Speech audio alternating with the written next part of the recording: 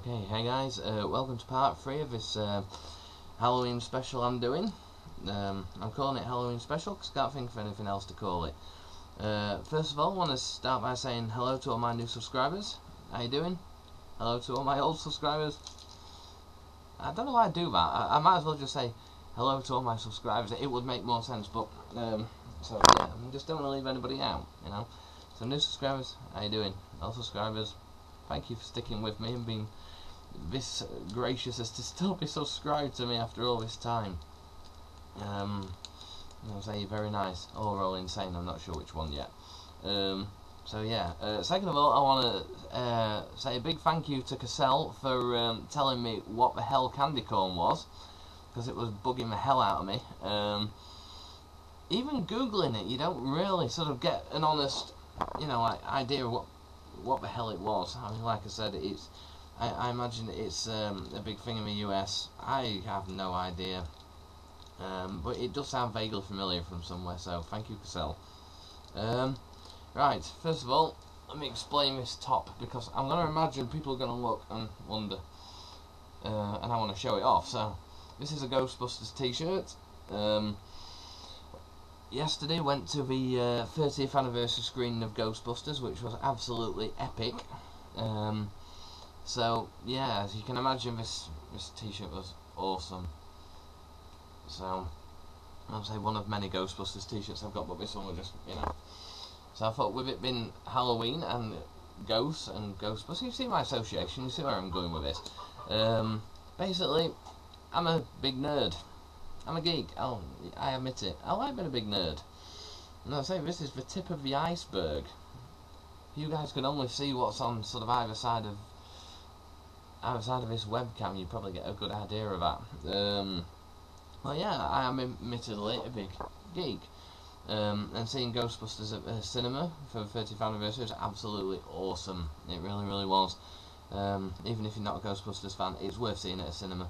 I never got to see it first time round. I was 4 when that movie came out.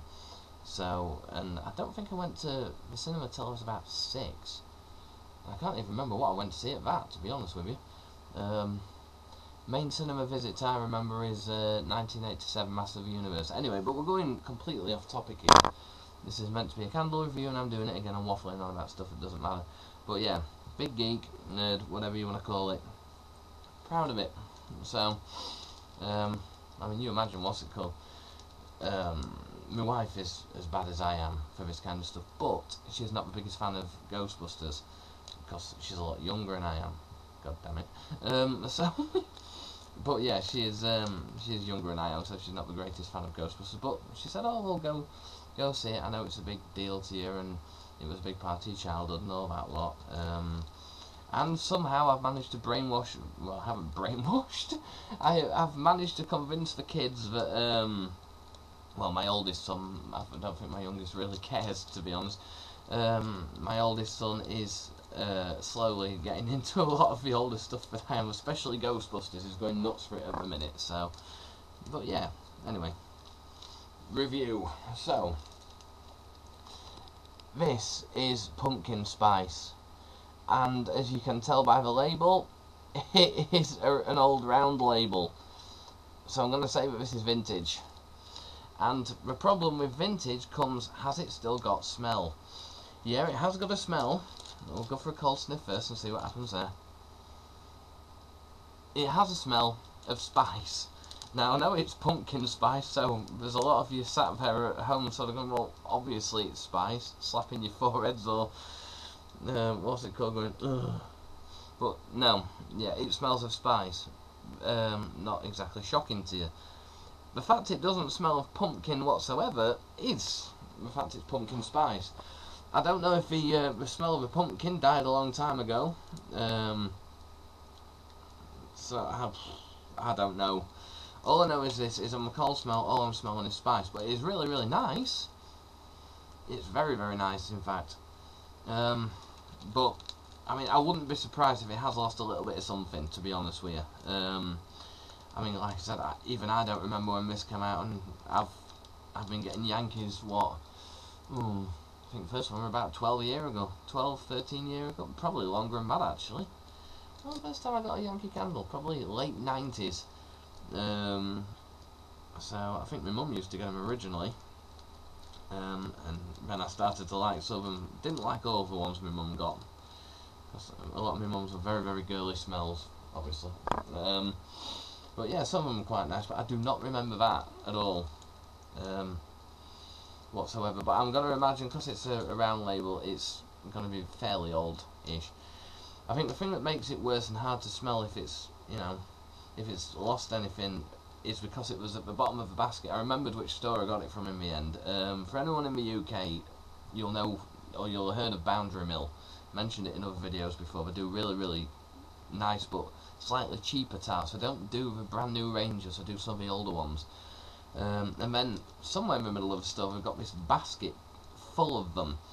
And it's just like loose tarts, and there's all sorts in there. One's from like about 2 or 3 years ago. But if you go right to the bottom, you can find the really, really ancient ones, which have probably been there since the store opened. But yeah, they're worth going through, as long as you don't mind getting very, very sticky. So by the time you get to the bottom, it's like putting your hand in glue. You don't know what you're doing. You're pulling it out. You're just going. Ugh. So, but yeah. So on a cold smell, very, very hard to smell now. Seems I was struggling with that. I've literally put my oil burner on behind me so I can try and be smelling it as we're doing this. So let me have a smell, bear with me. If I can do it without setting my hair on fire on the candles. Right, on the burning there is a very, very, very faint smell of pumpkin. But to be honest with you, it's getting overpowered by the spice. So, which is probably a good thing. I mean, because, you know, pumpkin's alright, but it's like when you've got your Halloween pumpkins on. You've carved your pumpkin, you burn it for the night, and then towards the end of the night you're left with that pumpkin smell. To me, it's not a very nice smell. I don't know why. I can only imagine that's going to be our house later. It seems it's our little one's first year at home. Seems last year he spent his Halloween still in the hospital. We'd never had him home by that point. With him been 10 weeks early, as you probably all know. So we're going a little bit Halloween mad, as you can tell behind me. I'll say you don't see the rest of the room. So yeah. So this anyway. I keep drifting off course. I don't know why. I apologise. I'm trying not to bore you all. I can understand if you don't watch my videos all the way through. I don't watch my videos all the way through either. So yeah, that'd be pumpkin spice. Like I said, more spice than it is pumpkin, but again, not a bad thing. I mean, I'm not exactly looking forward to the smell of burnt out pumpkins by the end of tomorrow night, but the kids are gonna love it. But if you are, I suppose, one of those people who really, really likes the smell of burning pumpkin, then that might be the one for you.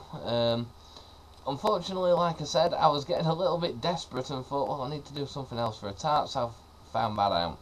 And to be honest, I don't think I would have reviewed it at any other time of year, so that is your pumpkin spice. Getting your hands on this, I would imagine, if you have any stores that do some of the much older things, I mean, if you're in the UK, Boundary Mill, something like that. If you're in the States, I would imagine the Yankee stores might do them. I don't know if they do the older tarts, or they have like old baskets where they have that kind of thing over there. I'm not too sure, but I thought I'd do it anyway. It's different for everyone else in the world. Again, if you have like stores that do like older Yankee tarts, that's probably the way to go, because I have zero idea how old this is. I really have no idea whatsoever. I wish I could tell you. But if anybody knows, put it in the comment section. So, yeah, that'd be pumpkin spice. Right. As I said before, I am adding a part 4, but that won't be a review. That will be a few mixology ideas. A couple which I've actually tried, and I'm going to just give a couple of ideas to you all for things to try, which I haven't tried yet, and then you have to let me know the results in the comment section. So that'll be part 4. I will be doing that very, very shortly. Thanks again for watching. Thank you to all my subscribers. I appreciate it, I really do, especially your patience in putting up with me. And yeah, Thanks very much for watching. I'll see you all on that next review.